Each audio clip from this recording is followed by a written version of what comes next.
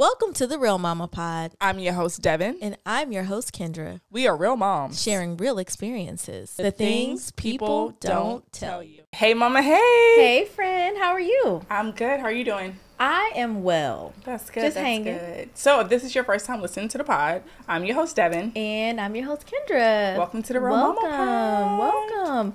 So if you all have been following us over the last 2 years, we've done a huge facelift. We started from the bottom, now we're here. And we are powered now by Something Extraordinary Media Group. And the Real Mama Part is a part of the SE network. Yeah. Can you believe that? I know. We dreamt about this and it's actually coming to fruition. And we here. We here. So, man, this is, again, an amazing opportunity. And we're so happy to be here.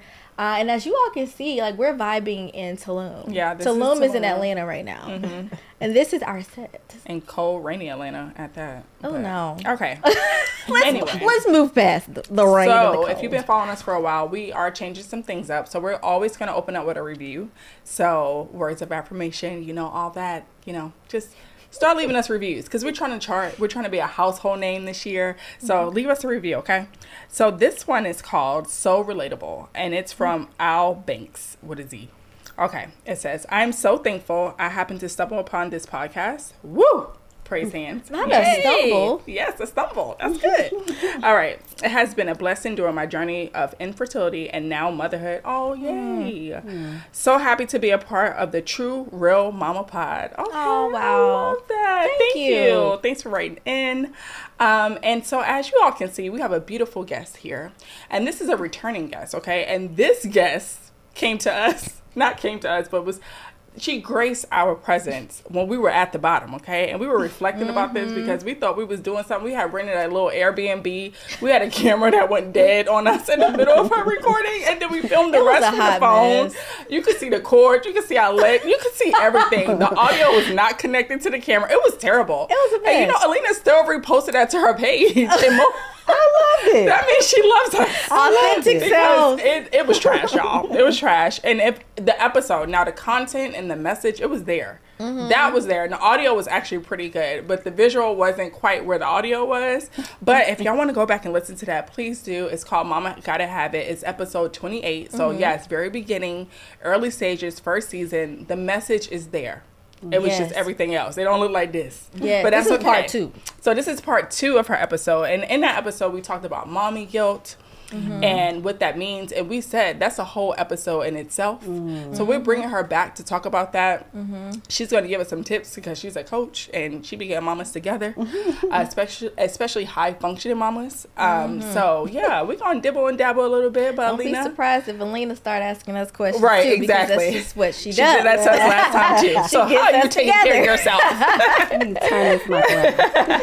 So welcome back, Alena. Welcome back. We're so happy to have I am you. so proud of y'all. Y'all know I always have to give y'all flowers because y'all are my babies Yes. still. We love you. Before we were even thinking about kids, right? And of course now, a decade later, we all have children. And I think that to be able to have this space in this community speaks volumes about the fact that you're still honoring yourself, right? And saying, I need a moment and I also want to serve others. And so thank y'all for having me. I'm glad to be here. This feels amazing. I'm nervous because I'm like, where are we? Are you like the Oprah Winfrey Network?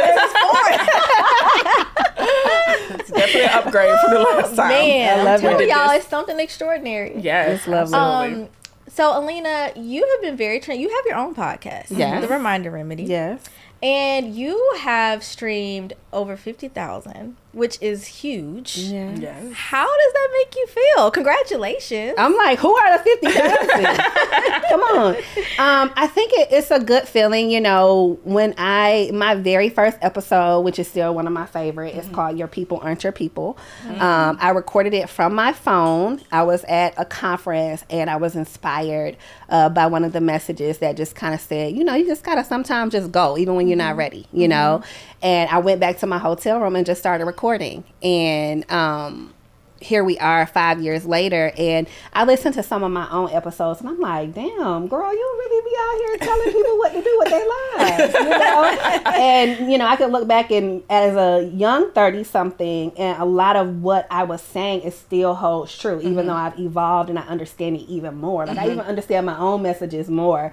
But to know that 50,000 episodes have been played in people's ears, it is very gratifying, and it really encouraged me to keep going. Because, you know, I mean, the space has changed. It's gotten a lot more robust, and that can be intimidating. And so, you know, to know that even when I wasn't recording, people were still listening, it felt really good. Yeah. Speaking of not recording, you were pretty transparent about taking like a sabbatical. Yep. So what prompted that? Yeah.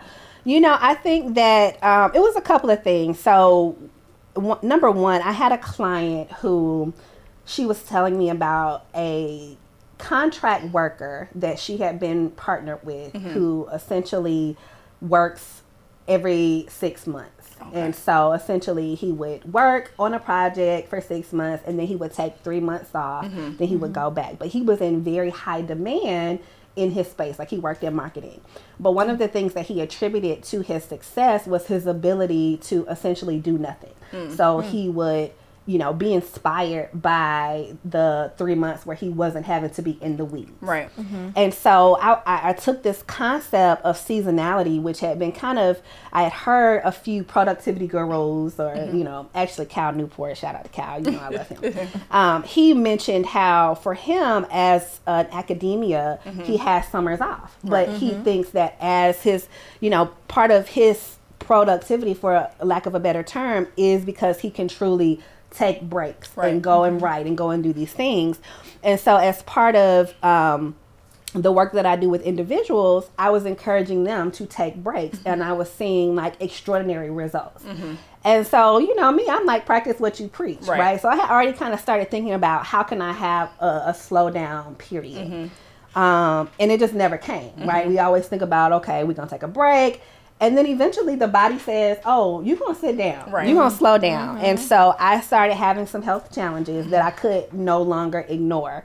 And so in 2022, I got diagnosed with something called achalasia, which is basically where you're having like spasms in your esophagus. And it left me where I was like choking in my sleep every night. And it was just a really, really hard time of suffering for almost 2 years, until I finally said I'm going to go and like get it checked out. Right. And so that the way that my schedule works is that I renew all of my clients in January. My surgery was in February, and I was like, this is the perfect time to just like not renew anybody and just like focus on me. And it was like the best thing that I could have ever done. And so I think that it was a combination of me wanting it and then my body forcing me to do it, that I finally just took a step back and spent all of last year still working, but not at the same pace. But then I also had at least a quarter of just like purely focusing on me, which was life changing, obviously. Can you imagine? What did you learn during the sabbatical about you? Yeah. So first of all, I just really realized that even when you have surgery, right, or you are making these changes, it doesn't mean that you're fixed. And so I kept thinking, okay, I'll have the surgery. As soon as I came out of the surgery, like my instant pain was gone. But as part of the surgery, they essentially had to wrap a piece of my stomach around my esophagus, which then resulted in complications with like my stomach, which had me in the hospital for almost 2 weeks, away. And y'all know I got 4 kids, right? And a husband who's trying to survive. And so that period actually was like, okay, we think I'm doing this big thing, right? The surgery being the big thing. And then everything's going to fix, and I'm going to just go back to doing what I was doing. But again, I had already told myself this is the season where you really got to make a change, but then see your change through. And so once I had the surgery, I felt pretty good. And then this step back really became like this period of me figuring out, how did I get here? So it was very reflective, right? It was very painful. So like there were nights where I was like literally on the sofa like, fuck, like, am I gonna die tonight? Right. Like that's how much pain I was in. Like, is this it? Wow. And I would look around and I'm like, this is not like where I want to die. Right. Like this is not how I want to end. Like there's so much stuff that I want to do. And I had really gone through a season of a lot of like self-doubt and not knowing like what's my next move. And it was like in that moment, I was like, who cares? Like you have breath, right? You know, like you had the opportunity to just like be and choose. And now you physically can't. Like you are like, you know, under anesthesia, like not doing anything. Yeah. And so during that period, I just kept making promises to myself, like, God, if you get me out of this, I promise you I'm going to change. When I got home from the hospital, the first book, and y'all know I love books. I've become like a super audio book girl. But the first book that I listened to was Viola Davis's new book. And that book is so good. Yeah. But it's grimy, you know, like she talks about like waking up with like rats biting on her face, you know. And so it was just like, she became like my fairy godmother in that time where I'm like heavily medicated, out of surgery, and I'm just like listening to her every night. But her messaging was so powerful to me because it was like, it's a journey, you know, and there is no quick fix. Like it's just not gonna happen. And so stop expecting it. And so the moment that I realized like, okay, I've been putting too much on myself, and I need to just be more in tune with what's inward to then make outward decisions.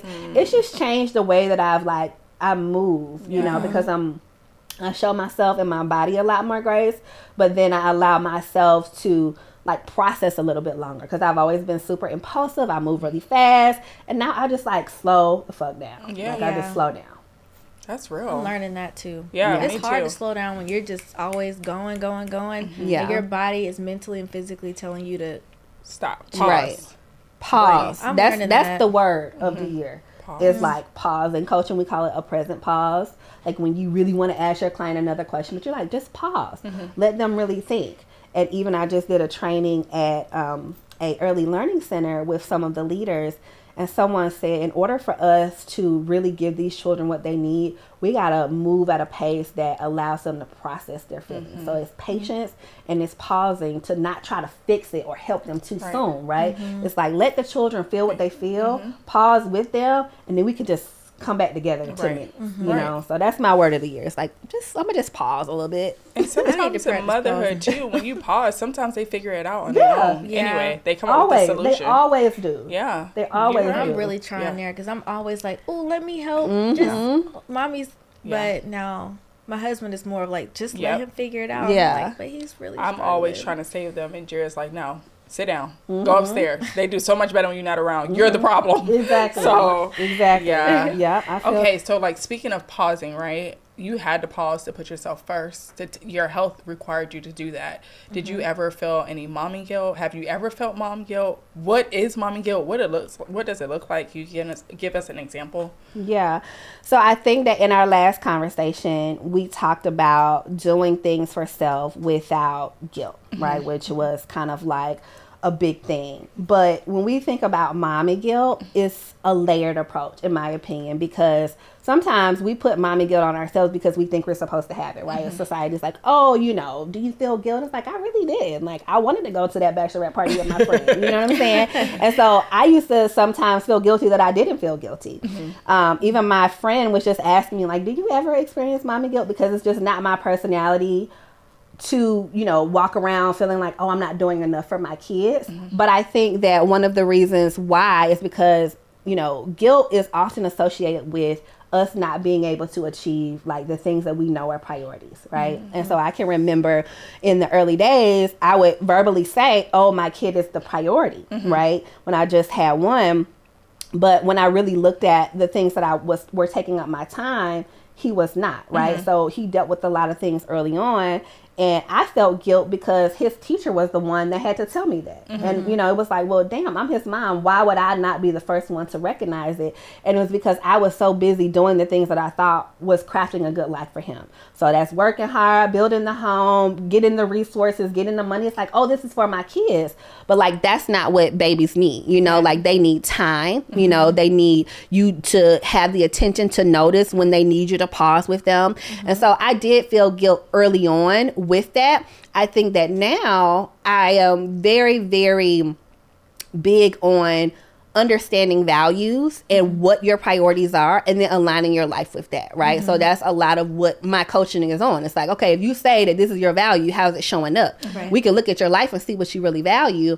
And so now I don't experience that because my kids are the priority. And you can look at my time and see that they are. Now, what I can say I can relate with when it comes to guilt is there are other things that are now priorities for me. My body is telling me, I'm ready for you to go back to work. I want you to expound on your relationship. So I'm starting to feel a little bit more guilt around, work guilt, creator guilt is what I call it, because the world needs what I have and I'm not giving it, right? So again, it's like our body will always tell us when it's missing something. Right. Sometimes I experience intimacy guilt with my husband. It's like, damn, like we need to be doing this more often, every time we have sex. I'm like, why don't we do this like every day? And he's like, you tell me, and so I feel guilt with that. And so, it's different things, but it's like my body telling me what it needs. It's like, I want to be around my man more. Why are you not there? And so I think that if you're experiencing it, it's important to recognize that the body or the soul wants something, and then realigning your priorities to be able to support it in that way. So if a mom is feeling like this mama guilt, like what can she do to kind of adjust the way she's thinking and feeling and kind of releasing herself from that mama guilt? Well, something that I heard early on that really resonated with me, and it probably was like a podcast or a book, but it said that you are not the only one that can provide the things that you think your children need, right? So meaning you have a village, or you say you want to have a village. Are you letting them be that, right? So maybe you can't be at every kid event, especially if you have multiple kids. Like, it's just not possible. But what you really want is the child to feel supported. So maybe you can send a grandparent. Maybe you can send a nanny. Maybe you could just send a friend that's there, in the area to say like, hey, I was here for Thanksgiving, right? And so it's like, ultimately, when I heard that, I thought, yeah, you're right. I don't have to be the only one to do this, right? And sometimes kids actually need to know that they have more than just their parents to support them. Right. And so I know that I really leaned into making sure that my children were having a relationship with their grandparents more, so that if I can't be, like during the summers, for example, they're home with me, but I'm still working. So yeah, I may experience mom guilt if they're like, mommy, I need you. So it's like, okay, how can I bring someone here to play with them so they're experiencing it, right? So it's like delegating some of that away. But then it's also exactly what I just said with becoming hypersensitive to like, why do I feel guilty? Right. Do I feel guilty because I really have chosen my job over my kid and that's not what I want, but that's what I'm doing? What do I need to do to fix it? Right? So it's like really pulling back the layers of like, I'm experiencing this because of something. How do I support that feeling? Is it me getting someone else to do it? Or is it me changing something that I'm doing, in my own life so that I can be who I want to be? Yeah. Right. Eli's been in this phase of, mommy, come play with me. And it's always when I'm like knee deep in something. And I'm like, like I really have to pause and say, baby, I'll be give mommy 5 minutes. I'll set a timer. And so he can see and hear that when the timer goes off, mommy will come play. Or I have to flat out and say, no, mommy can't do it right now. And then that's when I'm like, dang, I feel bad because he wants to play. He's an only child. He doesn't really have anybody to play with other than the dog. Yeah. And it's like, dang, but I cannot play with you right now. Right. And I think that is also what we talked about before the show is like allowing children to be independent, right? Because they can become so enmeshed in us that they are needy, right? Like, let's not just overlook like, damn, why do you need me so much? Like, stop calling my name, And I feel guilty because I'm saying no, but I also need you to know, like, I need my time. Like, even if I'm not doing work, I need silence right now, and I started to communicate that with my children. Like, hey, mommy is feeling like a little bit flustered because y'all are doing a lot of yelling and you want me to be here. And when I communicate that, they can support me by saying, okay, Alicia may say, Cree, come up here and play with me in my room, right? And so it's like the more that I allow them to come to what they need, it can also support me because we just can't be everything for everybody, but really thinking about what are their needs in this moment, what are my needs, and where we can find like that happy medium. Like, I think that is you know, how we get through it, because again, they do want it. Yeah. And you know when they really need it, you know, like, you know, when they really need physical touch. I know, like, with my kids, a lot of times it is just, they need a quick hug. They don't really want me to play with them. But they do want me to just, like, love on them. So I'll just, like, give, my kids are big physical, like, love language. And so I'll just hug them, or I'll, like, stroke their hair for a little bit, and then they're good, you know. But it takes time to really understand, you know, like, their needs, and moving through that. Eli loves hugs, so I'm going to have to try that one. Oh, like, give me 5 minutes, let mama give you a hug just for a second. Go. And sometimes I'll lead with that. Do you want me to play with you, or you really want to hug? Because both of my kids are physical touch as well. Yeah. And I feel like they play on my emotions way more than their dad. We both can be doing the same thing, working from home, doing whatever. Yeah. They come find me. I'm like, you walk past your daddy to come get to me to ask me what you could ask him. Like, I'm confused. Yeah. So really just trying to put more back on Jared too. And he'll say it, leave your mama alone. Right. Like, I think that that's a good point, though. Yeah. You know, and that's something that a lot of moms do experience, because, again, the guilt of trying to do it all. Yeah. And so, to my point, other people can provide them what they need, which also includes their damn daddy. Yeah. You know, Absolutely. like, go to your daddy. And I think that that's something that a lot of mothers come to me about, because my husband is so hands-on.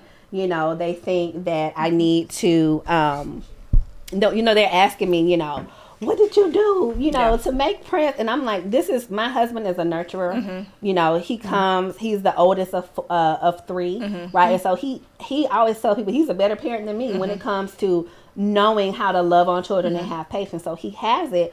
But with that being said, a lot of men don't know what role they can play. And it's up to us, if we want to get that support, to tell them, you know, or get them around dad so they can casually talk about it. Because I have a lot of male friends who the wife will come to me and say, oh, he not doing this, he not doing that. But when I talk to the daddy, they want to. And the mama is the one saying, well, you're not doing it the way that I want you to do it. Yes, You know? that's a message, because I had to redo some stuff myself, because I realized I was blocking Jared for being the best dad he can be, because he wasn't doing it my way. He wasn't cleaning the house my way. I had to be content. Yeah. And just be like, That's okay, still an area. It's growing, because the bathroom is always a battle. Oh, like, I had to just let it go.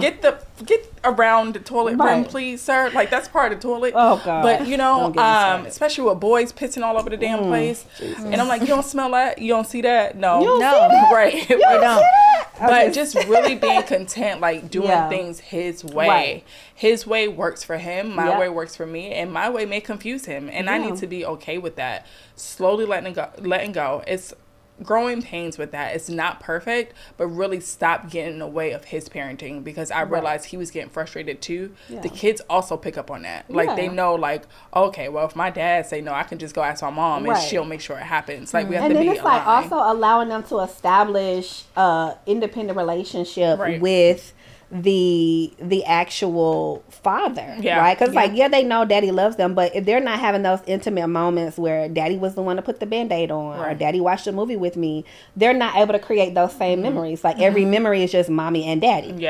Or just mommy, right? And so for me, I love being able to watch my kids with their dad, right? It's just like the most beautiful thing, especially my daughter, you know, like the relationship that she has when it's just her and daddy. Like, when he tells me what they do, I'm like, that is amazing. But if I was the one kind of orchestrating how he does fatherhood, it would look very different, you know? And so I think that as mothers, we have to release control. Like, I've had friends that are like, I just can't go out of town. I'm like, you can go out of town, okay? It ain't, when you come back, the house may look a mess. You know, the baby may have candy or whatever. Like, grandparents are good for that. They're going to feed the kids what they want to feed them. They're not going to feed them on your schedule. But guess what? You wanted the help. But more than that, you want the kids to have a relationship with other people beyond you. It's so important. It really is. And then when they get old enough, they can tell you what they're supposed to be doing, what they're not. Because you would be like, we can't do that. We go to bed at this time. Okay, great. They know they routine better than we do. They do. They really do. That was good. So when you talking about pausing, and I saw something on Instagram that you posted about some things you learned in 2023 and what you're taking in 2024 and those type of things. And we are freshly in the new year. And so I just had a personal question for you. Like, what are you leaving in 2023 and what are you taking with you, or what did you bring in 2024? So on the post that you're referencing, I talked about the skills that I built in 2023. And the reason why I even did that post was because I heard someone they were talking about, well, what defines success, right? Because when we think about New Year's resolutions and, going into a new year, we're always just, okay, what am I going to do better? How am I going to be more successful? And his advice going into the new year was to even reframe how we think about success. He said, instead of trying to be the most successful or the fastest or this and that, ask yourself, how can I add more value? I also was listening to something, and y'all know I'm always listening. Yeah. my clients are always like, so you read how many books this week? I was also listening to something that talked about how going into this new year, it's important for us to go into a space of more individual mastery. Because so many people have become generalists, and the idea of having a craft like we used to has kind of gone away. And so combining those styles, I started to reflect on, number one, how am I adding value in rooms, and how can I get better at how I add value, right? And so I always like to end the year with like a big reflection of like not necessarily what I did wrong, but like what did I do right? And so I think, I haven't really thought about what I'm leaving in 2023. I think what I want to leave is, being, sick. Yeah. I just want to be healthy, right? I want to make good choices. But I think that in 2023, I got very, very clear on what I do and do not like to do when it comes to my career, right? So sitting down and pausing again, I got to reflect on, how did this project make me feel? Right. How did working with this type of team make me feel? And, what am I really good at? And how can I become better at it? And so I looked through every single project that I did, the team, the locations, did I have to travel? I realized that I don't like to travel that much for work. I don't like going away from my kids during the week, not because mom guilt, bye. But because it messes up my schedule. Like they got practices every day out the week. Like it just messes up the flow of everybody. They act up in school when I'm gone because their routine is not the same. It's just not worth it to me unless it's a really big thing that I need to be at. So I realized I don't really like to travel for work. I also realized that when it comes to the type of teams that I work with, I like to be in environments where I can be myself. I wear my nails long. I don't want to feel like I have to wear my nails short, things like that. Sometimes we're on Zoom, my team member, she's fully dressed, in a suit, but that's just how she moves. I appreciate that. For me, I can be in sweatshirts, right? So it's like getting really clear on what I like and then doing more of that. Right. And so as I go into the new year, now it's about mastering that. How do I find more spaces where I can show up as myself? How do I connect with people that their vibe is my vibe, right? And then it's the actual skill set, right? Like my skill set as a coach, my skill set as a facilitator. How can I dig deeper into that so that the things that I do resonates, so that people are sharing it and that it gets better and better. And so I think that, going back and reflecting and seeing like what you did to add value and then how you can master that in 2024. They say it takes 10,000 hours to master something. How can you get your hours up this year? Oh, get your hours up. Okay, 10K hours. That's the motto. Get your hours up.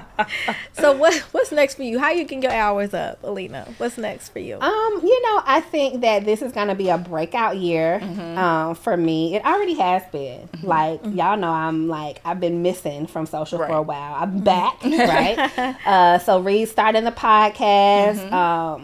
Really getting clear on like where I want to be. Like I love hosting, and so I want to get more hosting opportunities beyond the show. Just to kind of talk about some of the things that I give to individuals in my coaching, I want to give to the masses. I think that this will be the year that I start actually working on my book. And so my process that I use in my coaching is called life crafting. And so I want to turn that into a book and really start putting the concepts from that in different environments. So I want to do it not only at the work level or the personal level, but I want to do it in academia because I think that, we're taught so many skills for success, but we're not taught life skills. And so I want to get that to the audiences that I serve earlier, right? I don't want to meet you when you're 40 and you're trying to fix it. Like, I wish I could know the 20-year-old version of you or the 16-year-old version of you. Yeah. And so just really deepening my craft, definitely getting rid of imposter syndrome, something that I've dealt with. I was diagnosed with social anxiety last year, which is different than regular anxiety, and I did not know that. But once I got clarity around that and was able to understand what I've been dealing with my whole life, it's kind of like when people say they get a dyslexia or ADHD diagnosis and everything opens up for them. That's how it was for me. Like, once I got it and I understood it and I was able to support it through, you know, therapy and the team that I'm working with, I feel like a new me, you know? And so I think that this year is like, I have a program that I'm launching, but it's really a year-long campaign of like the year of you. And it's really, my programs always are a reflection of me. And this is the year of me. You know, it's not that I'm leaving my babies behind, but I'm like showing up in a way that like, I want them to remember me. Right. You know?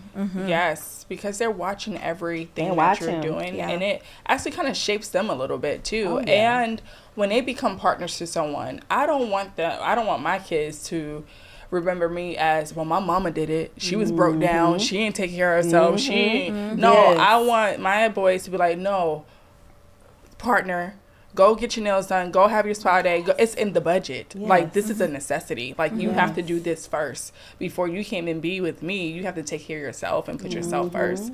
And my boys are seeing that now because I'm finally saying, no, I'm putting me first. Like, I love y'all kids. I love you, husband, but I can't keep operating like this. And so, and they get excited. Even when we have recording weekends, they're like, oh, you doing the mama pod? You know? I went and told my daughter, because she did her first podcast not too long ago. She's like, what are you doing today? I'm like, I'm going to be interviewed on a podcast. Oh my gosh, like, take pictures.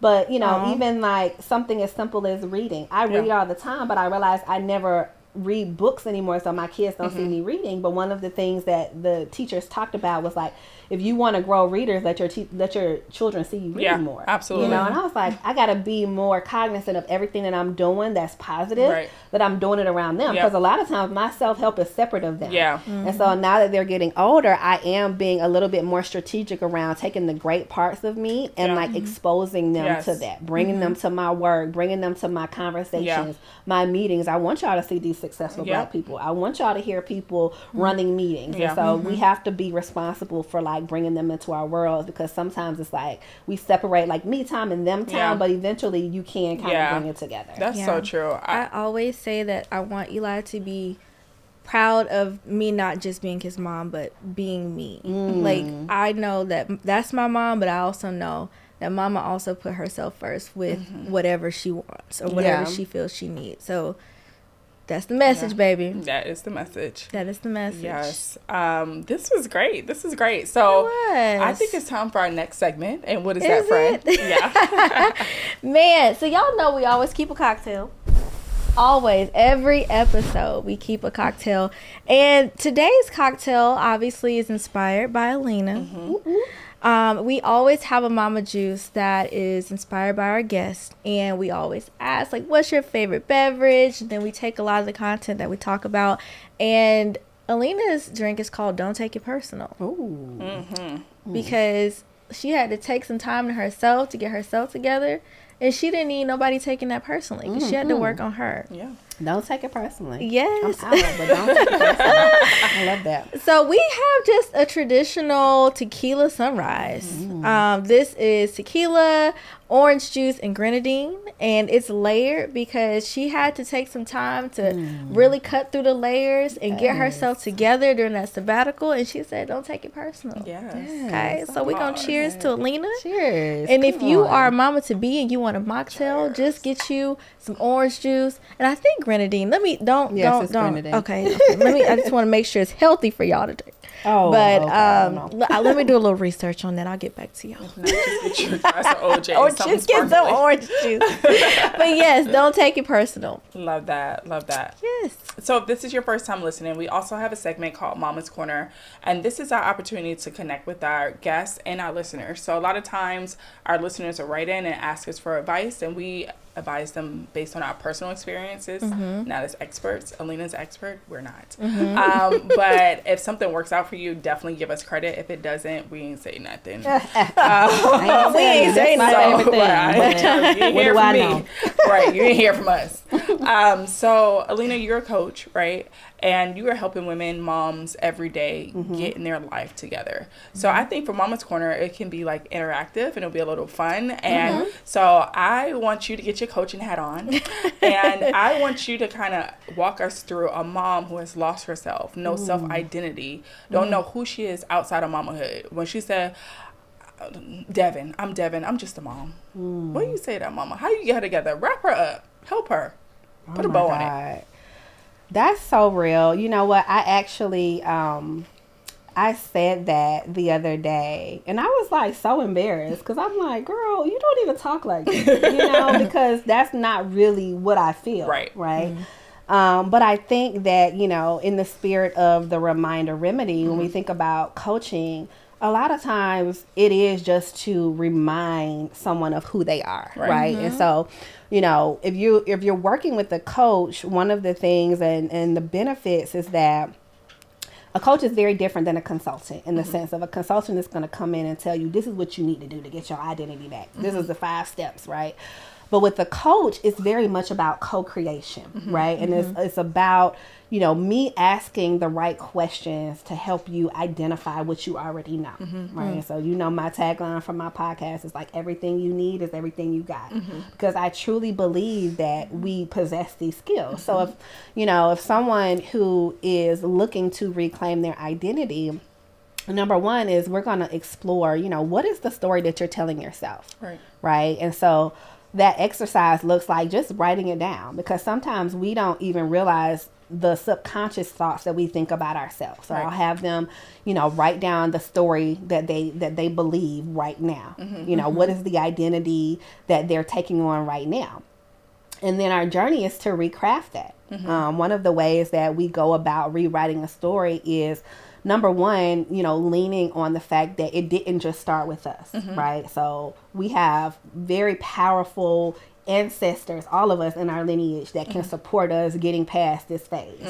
You know, one of the things that we have to remember as mothers, but also as women who are healing, is that, you know, our grandmother carried our eggs, right? So, you know, y'all know this from a biological standpoint. When your grandmother was pregnant with your mother already had you in her womb. So from a DNA standpoint, sometimes we come into this life with some level of trauma, right? But with that also being said, we come into this life with DNA and genetics that also make us powerful, right? And so it's getting to the root of like, who are you really? Right.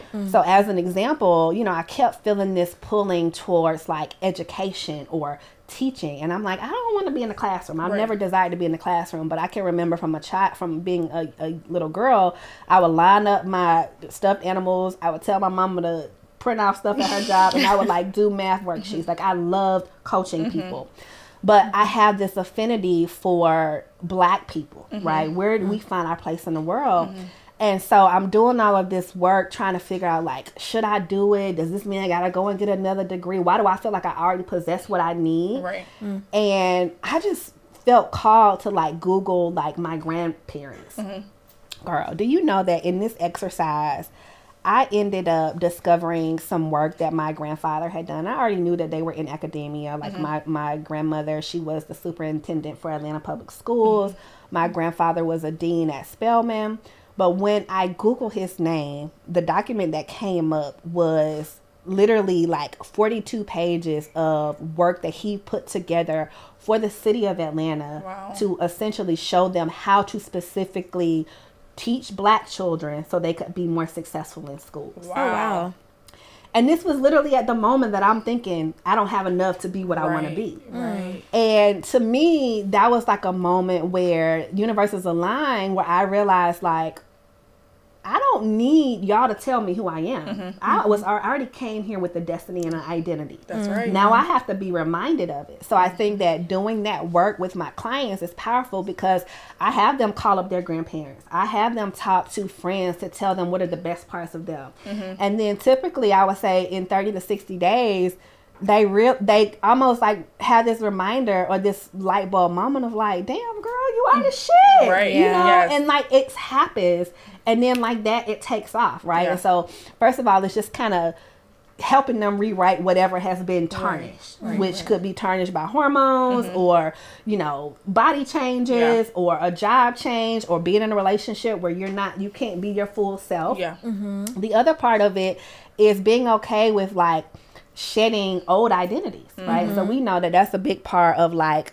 becoming a mom. Is like sometimes we hold on to like who we used to be, right? And it's like, oh, I gotta be able to move through this, right? Yeah. And so even once I become a mom, I'm a different mom than when I had 1 kid versus 3 kids. I'm a different mom than when my kid got diagnosed with this versus when he was. Like all these seasons help you become this new person, and it's like, how do I become okay with like the ebbs and flows? Right. So it's that new skill set of like, I'm going to always change. How do I do the work regularly to check in with myself? Right. Yeah. So that's where coaching to me comes in, because it gives you these tools. Like I have a client who now, she was with me for 3 years, but now she just checks in because she has the tools. And she'll come back and she'll say, girl, I dealt with this, but I use this, you know, activity to bring me back to myself. Right. Or I need to do a quarterly check-in.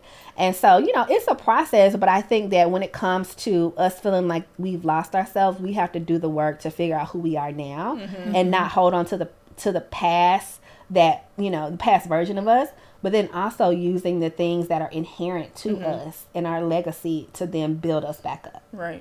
That was good. I feel like I need to tap. Listen, the feel like you need ancestors to book will a come. session? Listen. Right, seriously. The ancestors will come back and speak to you. They will. They will. Yeah. They will. Alena, this was great. Of course, you blessed the pod again for the second time. We can't wait to do it for a third. Listen. But how can the people find you if they want to reach out to you, if they want to know more, they want some coaching, they got some questions, they want to take a quiz? Yeah. Plug what you got. So most of my information can all be found on my website, thereminderremedy.com. I'm on Instagram. I have most of my stuff that comes to my personal page, so that's at Alena Conley. But then the podcast page is at The Reminder Remedy. And from there, it'll take you down the pathway of discovering yourself. Right? So I look forward to connecting with y'all. Yeah. Thank you, Alena. I love that. Always keeping us together. Yeah. Yes. Yeah. Well, Always. this is great. Well, that concludes our show. It So does. until next time, mamas. Bye.